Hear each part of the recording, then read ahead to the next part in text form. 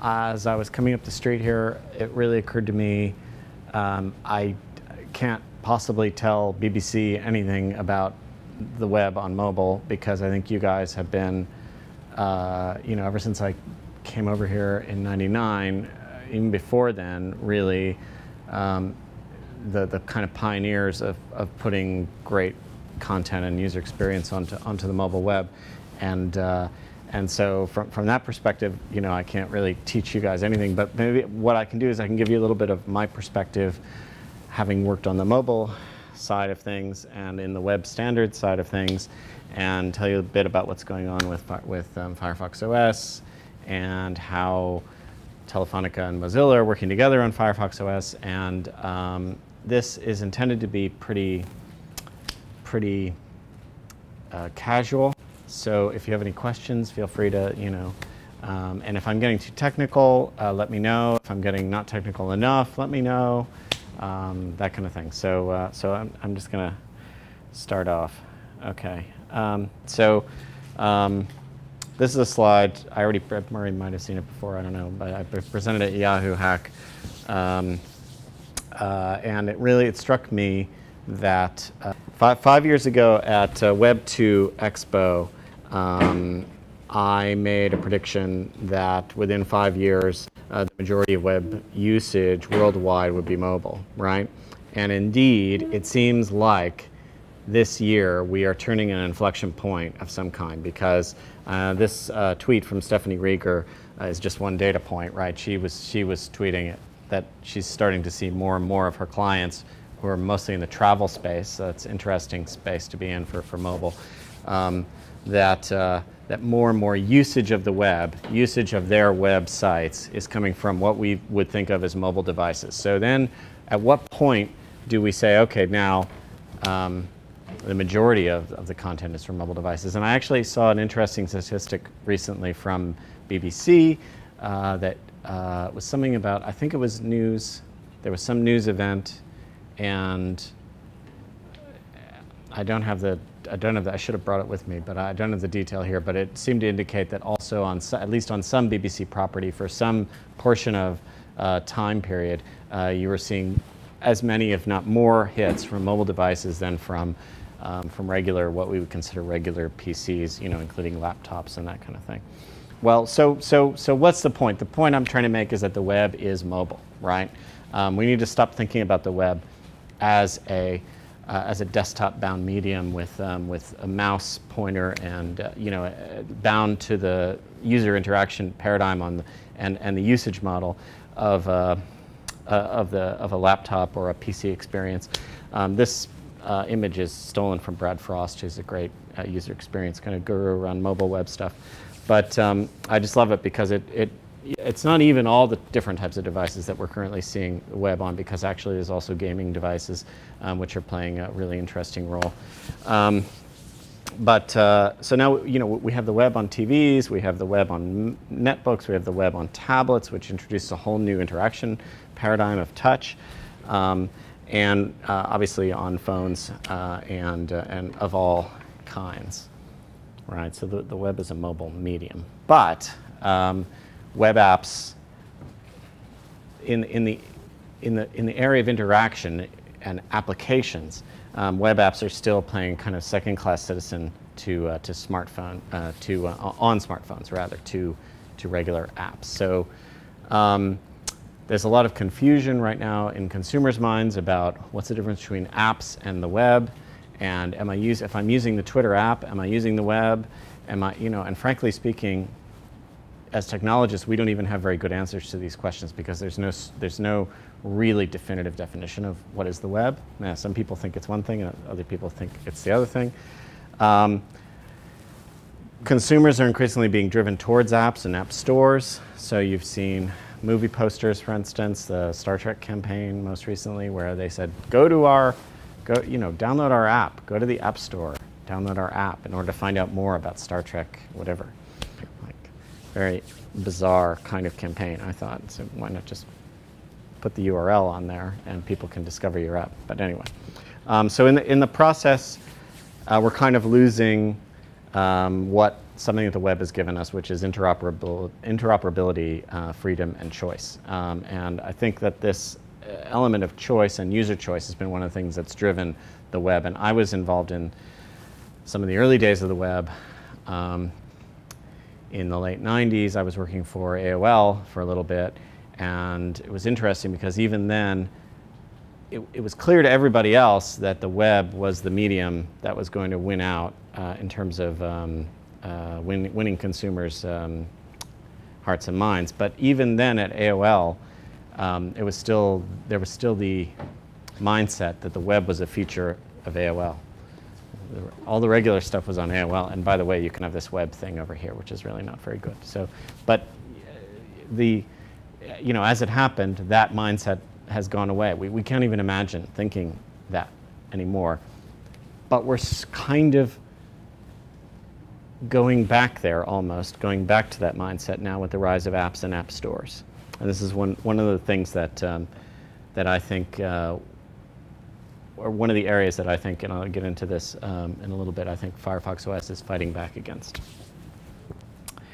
Right, so a lot of this might start to sound like the old native apps versus web debate, which I have been through for the last 3 years. I've been on so many panels and talking about apps versus web, and I am very bored of this debate at this point, right? To me, it's a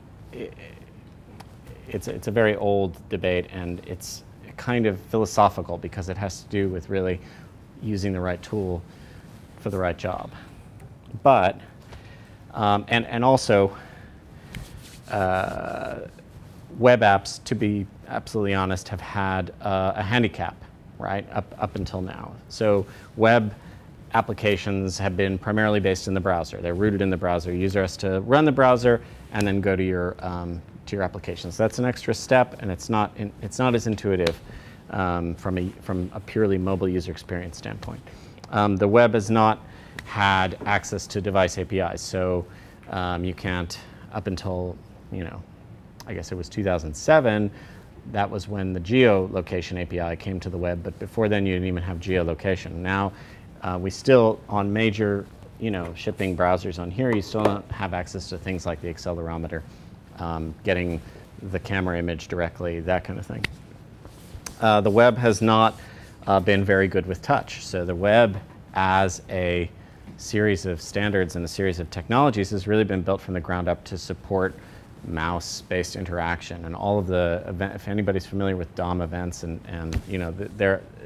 everything is mouse over and on click and stuff like that, right? So now we're actually moving beyond that.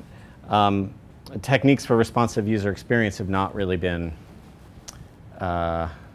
very well developed, although this is another area where BBC, I think, is ahead of the curve in terms of the whole kind of cut the mustard mentality, which I think is great, I think. And JavaScript frameworks have generally been oriented towards desktop, so anybody who's using a JavaScript framework like jQuery,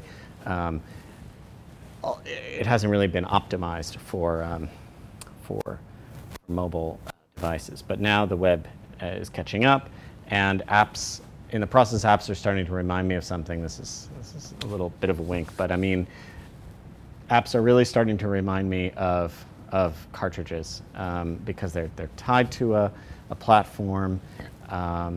They're something that I think is going to not stand the test of time as far as the set of technologies that we use in everyday life.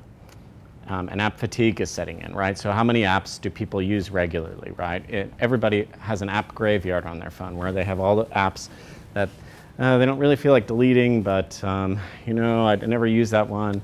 Where have you stuffed your Compass application? If you have a, actually I use my Compass application a little bit, but and do we really need apps do apps make any sense for news, or for content delivery in general?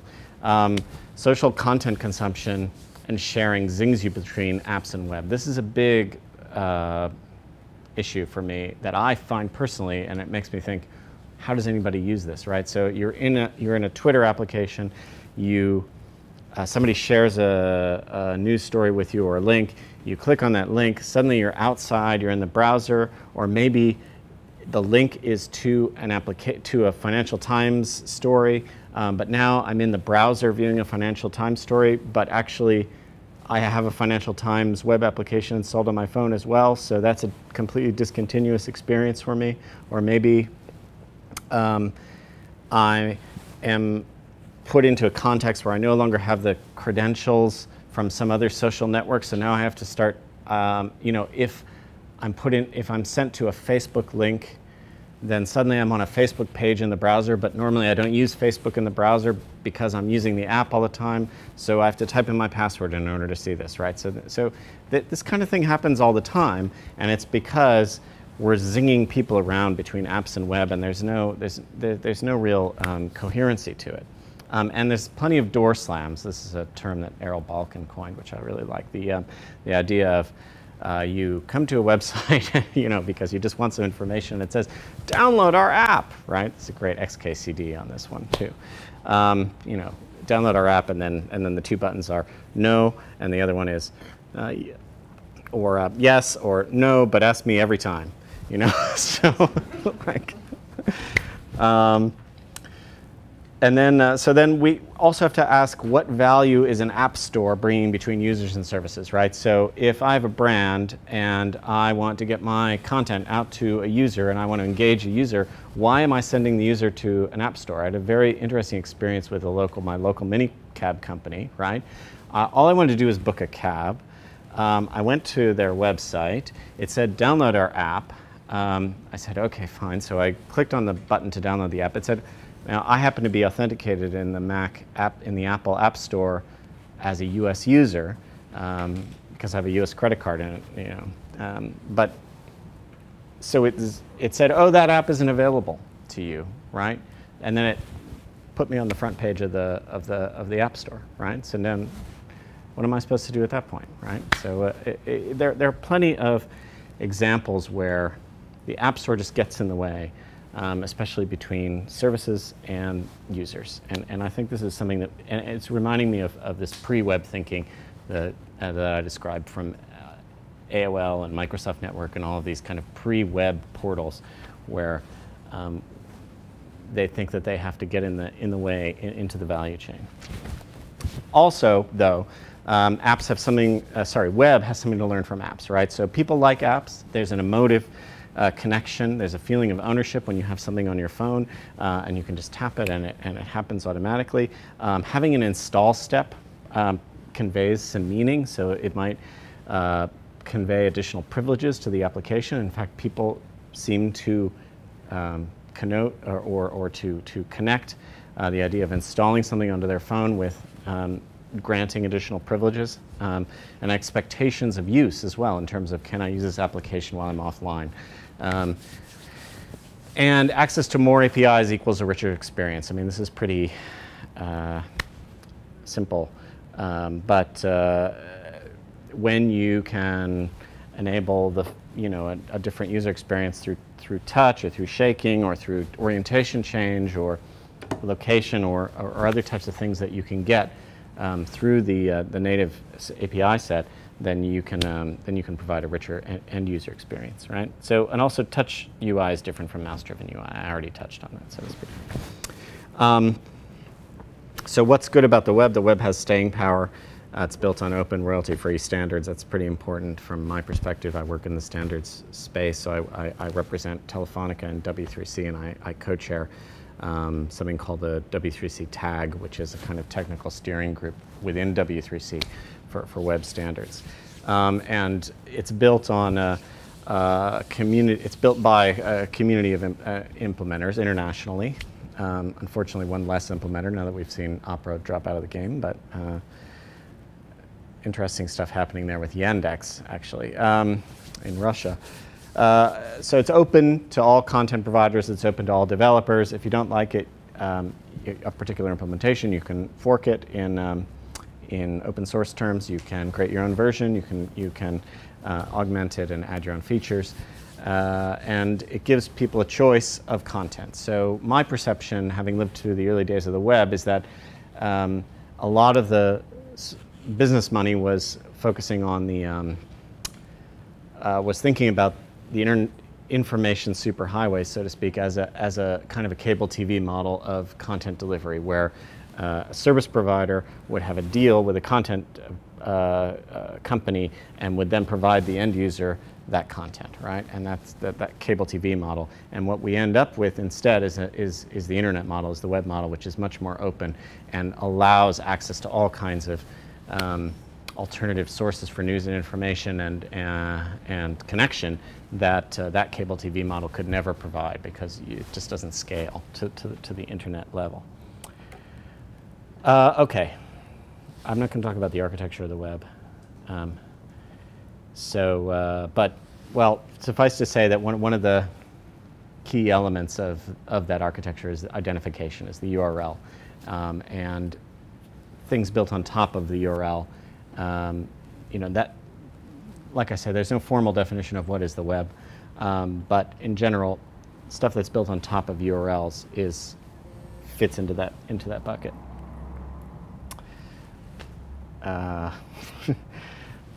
This is probably not very visible, but this is a great poster by Paul Downey, who used to work for BT, and it's about the importance of the URI, and the URI is the key architectural principle of the web, really.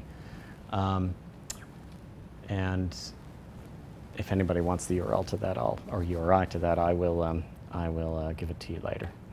Let's see. So, what could a web future look like on mobile? Web apps that can be used in the browser or installed onto the home screen. Visit a web page and it might ask you, do you want me to install as an app? Or it might provide the opportunity to install as an app, rather than download our app, door slam, more of a gentle, do you want to install this application? Installed web apps can pop up in a Chromeless view, and they can access privileged APIs, right? You get a plethora of app stores available, or users can buy apps directly from a publisher. So, or apps can be distributed from any point on the web. I think there is still a role for app stores, and I'll talk a little bit about FirefoxOS. On FirefoxOS, there is an app store. It's the Mozilla App Store. There is a role for that kind of central distribution, but it has to be, anybody has to be able to build and distribute an app store in order for it to really be the web. Web apps that invoke telephony functions and other types of private APIs, that's an interesting one, and could enable all sorts of new user experiences that we don't currently have, even on advanced smartphones. Privacy from the beginning. So one of the key features of FirefoxOS, for instance, is do not track. Do not track preference right on the home of the preferences screen. And apps built with a responsive design across device types and form factors, so tablets, phones, etc. And also different devices, different, you know, what we have here are two advanced phones, right? One of them has the Firefox engine on it, and the other one has an engine built on Safari on top of WebKit, right? But but there are many examples of good web apps that function across those different implementations, completely different code bases, completely different developers. So this is where we come to FirefoxOS, and kind of, I'll give you a little bit of an intro. I mean, the FirefoxOS is a new phone operating system primarily by Mozilla. All apps, including the dialer, including the camera, and the contact book and everything like that, is a web app. They're all built on top of the Gecko layer, which is the renderer within the Firefox browser. And the original name of the project was Boot to Gecko, because you kind of boot the phone up and Gecko runs, and then everything runs on top of Gecko. Everything is open source. It's open for tinkering. It's all in GitHub.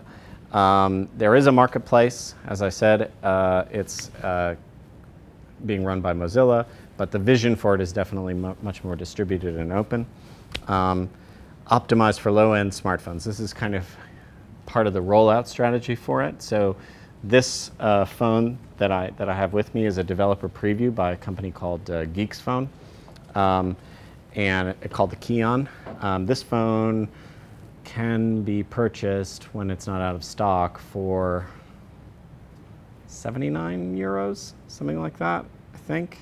Maybe it was 99 euros. I can't remember now because I have a lot of price points in my head and I'm not one of the business guys. But anyway, it's sub 100 euros, and that's unsubsidized.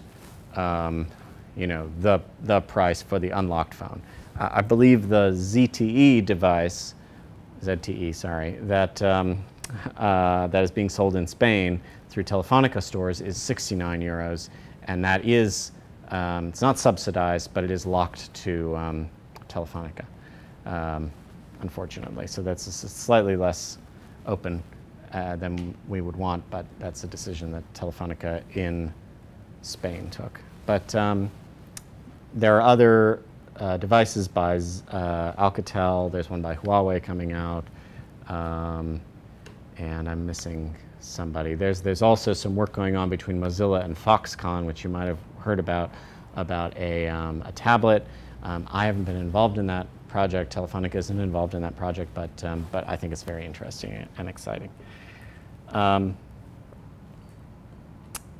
Sorry, the point of aiming for low-end devices is to be able to make it work on devices that can be sold in markets where there is a large part of the population that is not already on smartphones, right? So they might be looking to upgrade from a feature phone to a web-capable phone, or to what we would call a smartphone, a modern phone.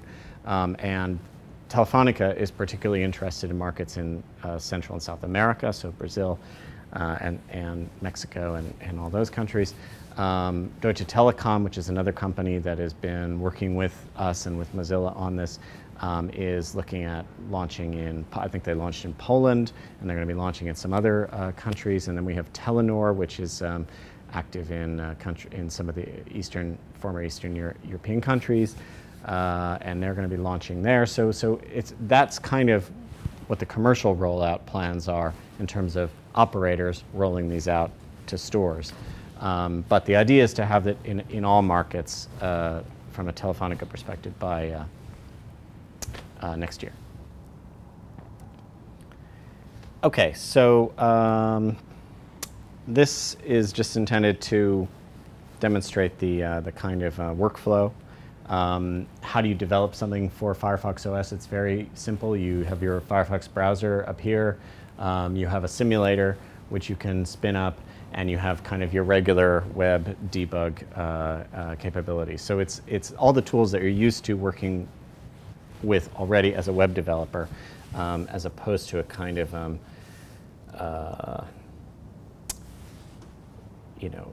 monolithic SDK, right? And actually, I have the simulator here, which you can kind of just run it within the Firefox browser, and I can demonstrate one of my favorite apps, which I use on both these devices right now, is Forecast, which is a weather application which famously launched direct to users through HTML5.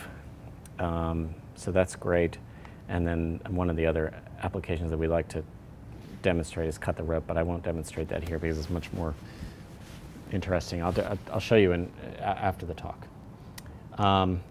So you can see that you can kind of build, test, develop all within the Firefox browser, or you can actually connect a device on here, and then it'll actually show you device connected, and then you can push apps to the device, and you can do kinds of debugging remotely on the device, and so you can actually put the device into the testing cycle as well. It's quite easy to do. Let's see here.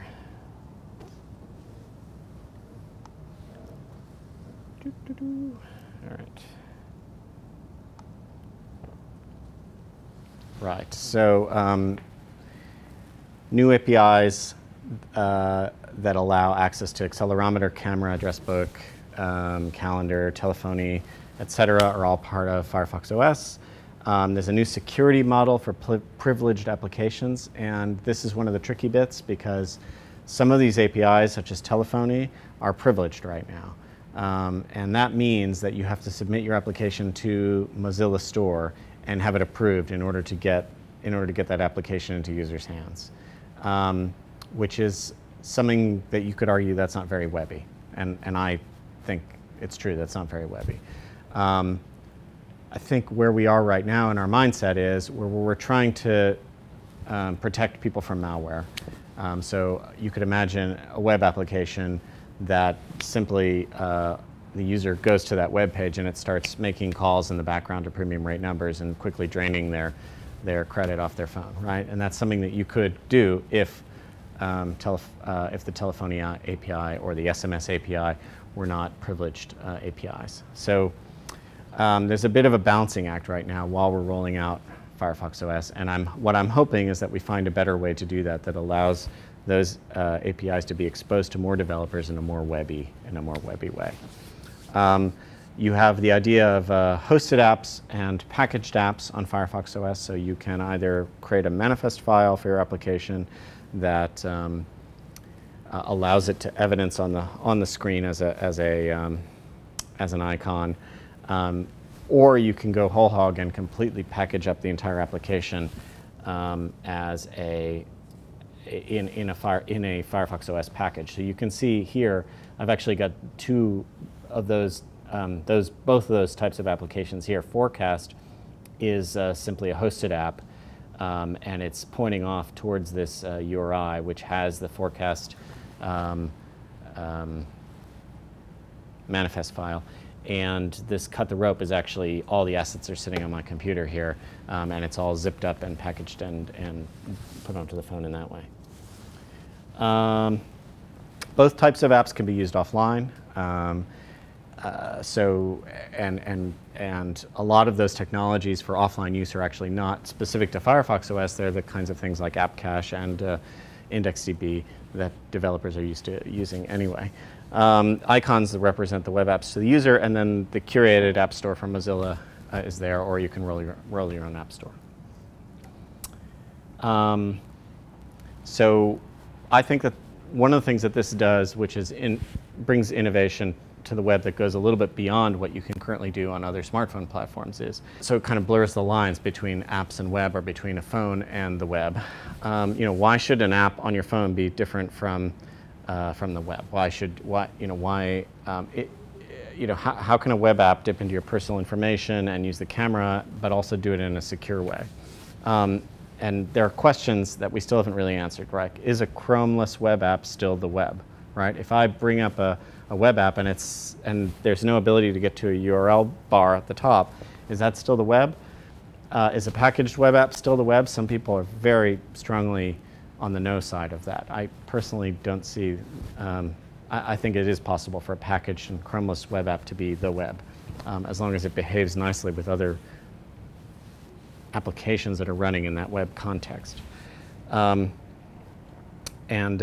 how can I tell when I can expect to use a web app offline? I think that's something else that we haven't really figured out as a industry across all these different platforms. If you have a web app that is using offline technologies, how can you evidence that to the user so that they know that they can read their articles when they're actually on the plane or whatever?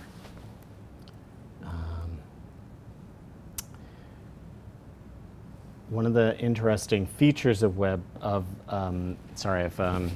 FirefoxOS in particular is building this everything.me search functionality into the home screen, right? So actually, you can start on the home screen of the device, you can just start typing something like a favorite band name or whatever, and it'll just start coming up with applications that could potentially service that request. And that means that, for instance, you could be pushed into applications that are not currently on your phone, but then have the opportunity to add those applications to your phone if you think they're nice, right? So that's a kind of different user experience than we're used to on apps, where you have to kind of download the app before you know whether you want the app or not.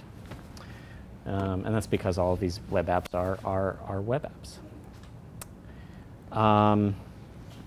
Right, so we have some challenges that are still there on the FirefoxOS project. So security is one of them. Getting beyond the browser sandbox, you know, as I mentioned, there are some issues there around privileged APIs that we really need to figure out how to make that more webby. Protecting the user privacy when apps can access their private data, what's the right balance?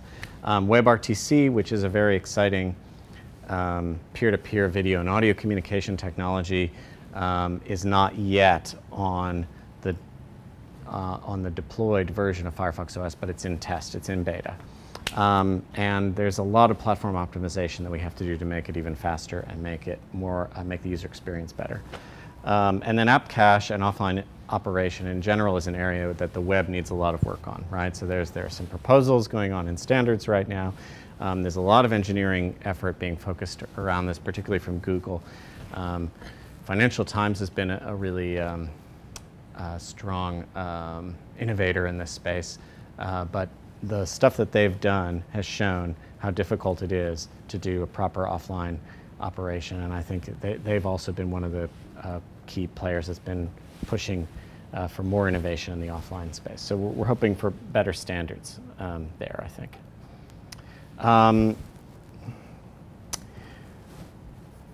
Not here to really toot the Telefonica digital horn, but just to explain why Telefonica is working with Mozilla on this. It's really, the key word is open innovation, right? So this is about helping to develop the web as an ecosystem that can play better against the kind of app store models that we're seeing out there, because we don't think, and I don't personally think that app stores are that good for consumers or in the long run for innovation. So actually, there was interesting news happening this week, which underscores this, which was that Google has now announced that even on Android apps, and Android was supposed to be the open alternative to iOS, if everybody remembers, they're locking it down so that you can't use any other in-app payment mechanism besides their in-app payment API. So if you wanted to build or if you built an Android application using PayPal APIs, for instance, you're kind of stuffed. You're going to have to go outside the Android Google Play Store, or you're going to have to redevelop it with Androids with Google's own API. So this kind of underscores this point about app stores. Maybe they don't even realize it, but they're moving more towards the closed end of the spectrum, and this is another reason why I think more developers and more organizations should be looking to the open web to launch, where they don't have to worry about the app store, they don't have to think about these factors. And you can't be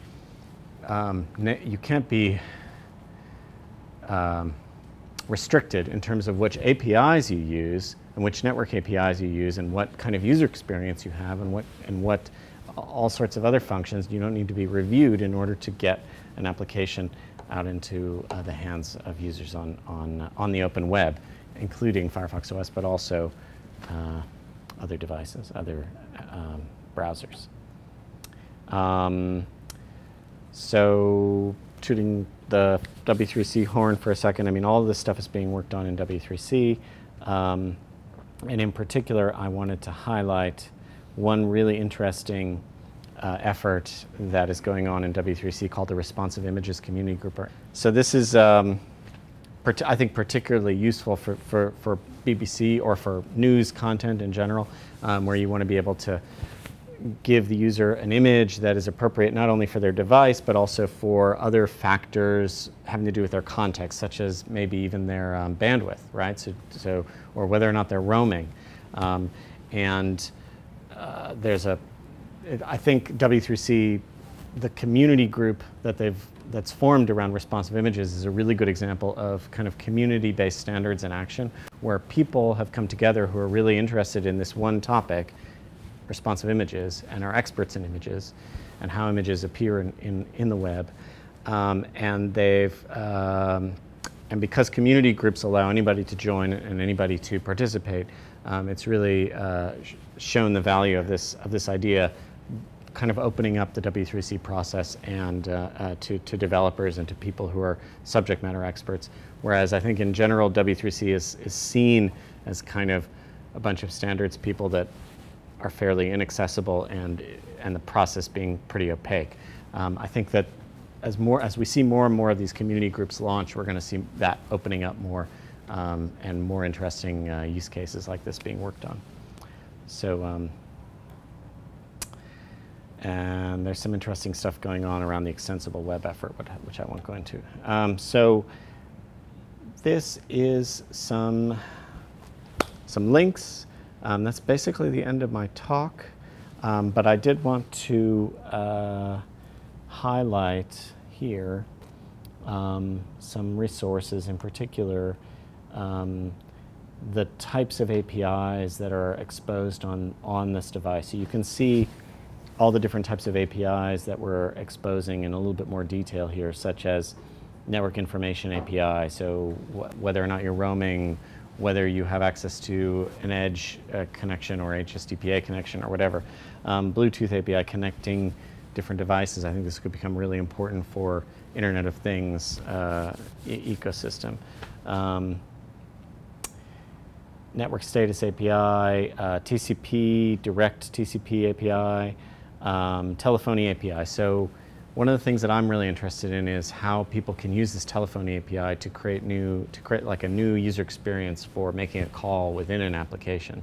So say you're a British Airways and you want to be able to have an application that allows the user to say, okay, I want to talk to a customer service agent. Then you're having a call which is initiated through the circuit switched call network, right? It's not a voice over IP call, but the user experience is still held within the British Airways application or within a branded application. And that's something that you can do with the telephony API. It's something that you can't do on iOS very well. So because you're actually pushed out of the application whenever you try and make a call into their own dialer application.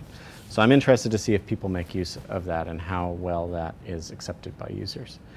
And then obviously other APIs such as, and each one of these is kind of color-coded in terms of whether it's non-standard or standard, or geolocation API, that's obviously standardized. Power management API, vibration API, that's something that's just gone through the standards process within W3C. It's already implemented on FirefoxOS and on Chrome, I believe. Proximity API, all these different APIs are available basically to the end user, or sorry, to the developer. And that's really the end of my talk. I will take questions, or yes. Going back to the web API page there, what's the process for certification? So that happens here. So within the FirefoxOS Marketplace Developer Hub, you submit your app to the marketplace. You basically build your application, you submit it to the marketplace, and then it's reviewed. And Mozilla is in the process of hiring people to review applications because they I think underestimated the amount of review that they would need to do. But then it gets approved onto the market, and then people can download it from the market. So it's pretty straightforward. That review is looking for... It's basically trying to determine that you're not malware and that you're not, so use of some of those APIs requires you to use the packaged API mechanism, the packaged application mechanism, so that the whole package can be reviewed. So you can't like just submit something as a hosted app that uses the telephony API, and then it gets approved, and then you can change the code on the back end so that now it introduces malware. So again, it's a process that is trying to be extra careful right now about malware, and I hope to see that changing and becoming more open in the future. back on that API page, there's a lot of APIs there which are non-standard. The idea, the idea of record and the statement of record from Brendan Eich, who's CTO of Mozilla, is that any APIs that are used on FirefoxOS should be standard in the future, right? So what that means is that there are efforts going on, like within the System Applications Working Group, we're working on Contacts API, Messaging API, Telephony API, right?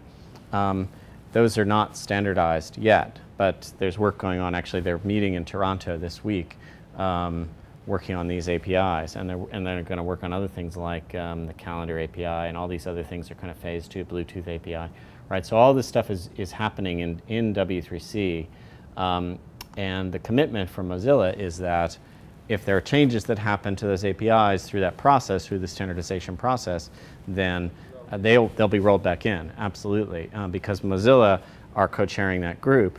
Guy Munir from who works here in the London office of Mozilla is co-chair of that group, and the other co-chair is a guy, Won-Suk Lee from Samsung, who's part of the Tizen team.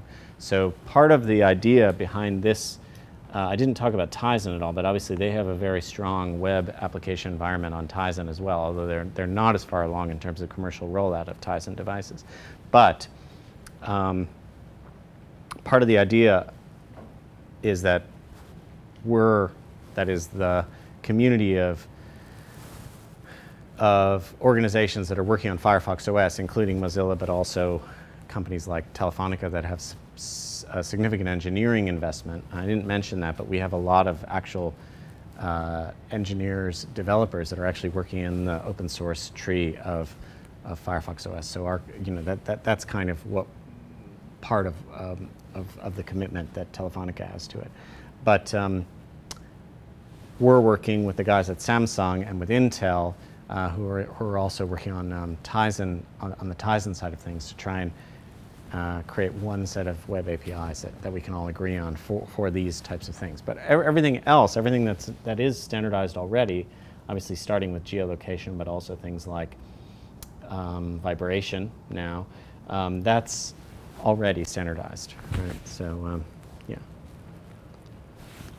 Isn't there a danger in that case then that early adopters might end up getting burned when they write applications based on these APIs? There's quite a wholesale change going on. Well, I don't think there'll be a wholesale change, but I think that there may be work to do for early adopters that want to use these APIs, or probably if you are a web developer and you build something on FirefoxOS using, for instance, the Telephony API, and then through the standardization process that API changes, there's going to be a deprecation period, where, yeah, you can use that older version of the API, but it's deprecated, and now, you're going to have to update it by a certain time. Personally speaking, I think this has become part of the web, the idea of, certain APIs do have a shelf life. And as we get more complex, we can't expect everything to be 100% backwards compatible. So, yeah. Does the OS have a browsing history of like extended? If it does, then how does that work when you change the web apps and the web page? So the way that it works is that when you have an app that is installed, it actually comes up within a separate web context. It's not like a tab within the browser, because you can have tabs in the browser as well, and then you can switch between tabs, and those tabs can all share a cookie context and all that kind of stuff. But an app actually is it's as if you're instantiating a whole new browser, and so there's no forward and backward within the app. You have to, as an app developer, you have to manage that, and you have access to certain APIs, such as the history API, but you cannot expose like a toolbar, browser toolbar to the end user. So right now, actually, one of the things that I suggested was that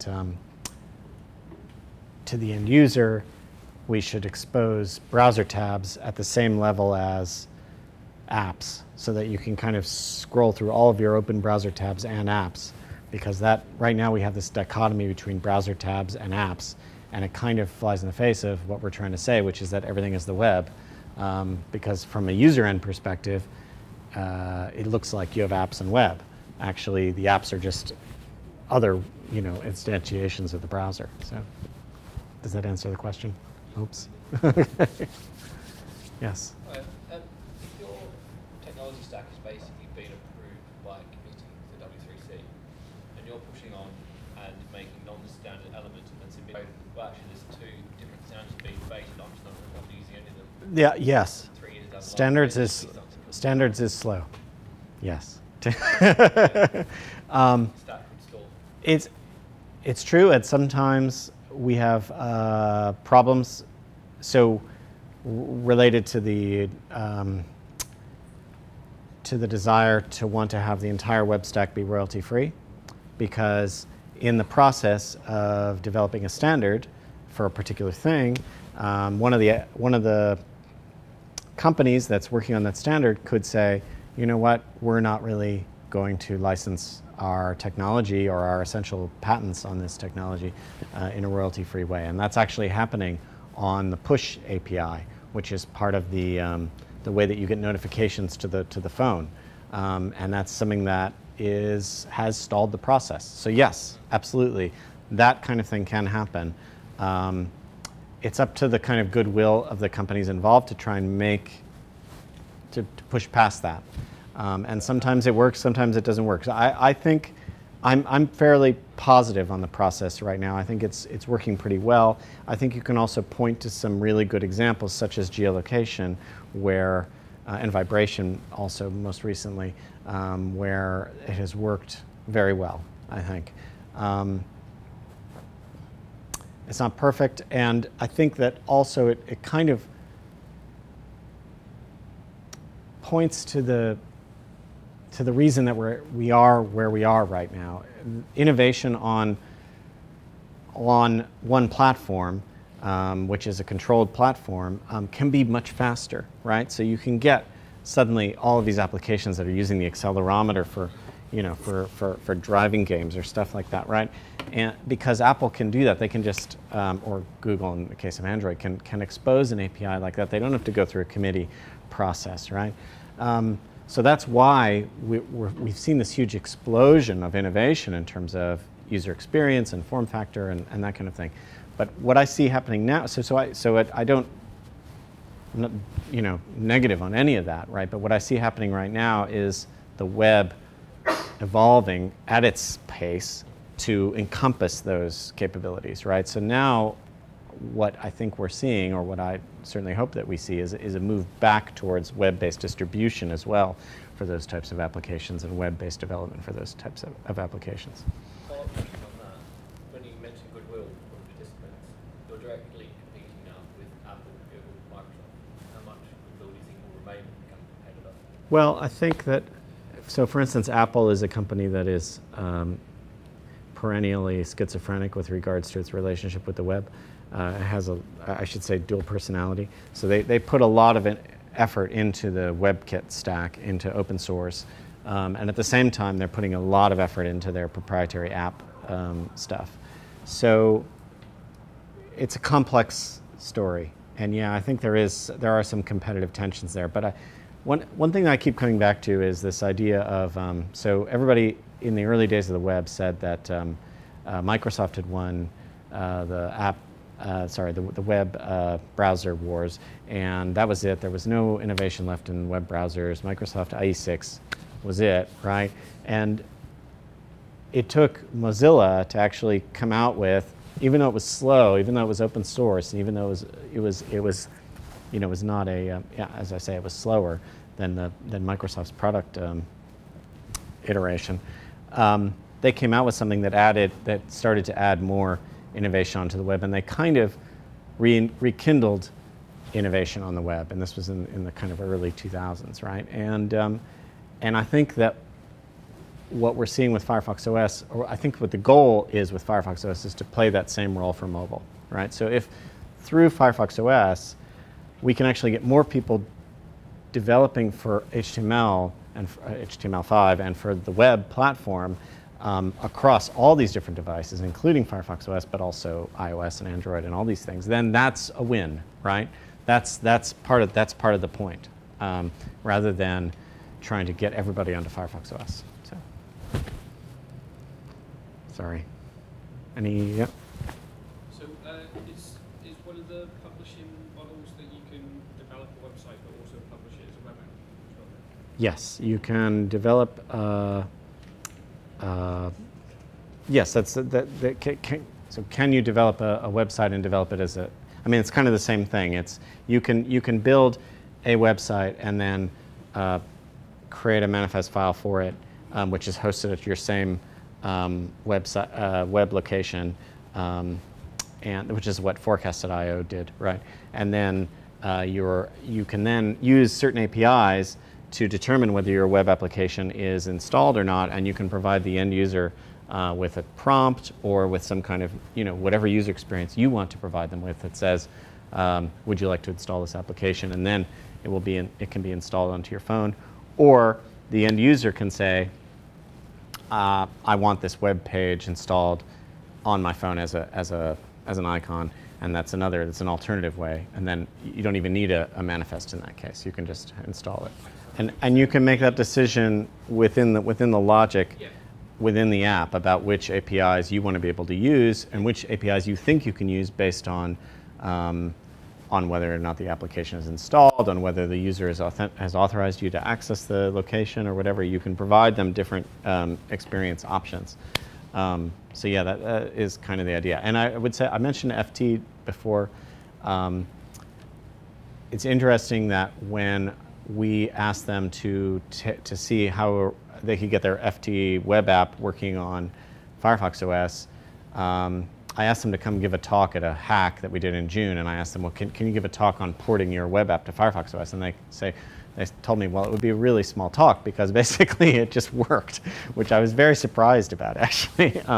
But it was a good proof point because they were heavily using, they're heavily using kind of app cache and in a really sophisticated way, and IndexedDB and to grab assets and synchronize and creating their own user experience around offline use, which I think is as I said, I think it's pretty revolutionary. But it works. It all works very easily across. They only had to tweak the user experience a bit for the screen dimensions in order to really get it to work on Firefox. And I have it here. I can show anybody who's interested.